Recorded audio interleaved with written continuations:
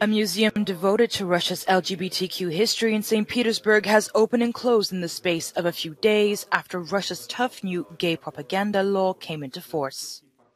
The exhibits reflect the history of the country's LGBTQ culture. However, the collection fell foul of the law that completely bans what the authorities regard as the promotion of non-traditional sexual relations. Pyotr Voskresensky, the museum founder, said he opened the museum not only to show that the community existed, but also to show that today's authorities had transformed into a totalitarian dictatorship. Father Khmelov preaches to the LGBT community and worries that many will be forced to go underground. The new legislation hardened already harsh anti-gay laws. The museum's brief opening was a symbolic protest against the crackdown on an embattled minority community.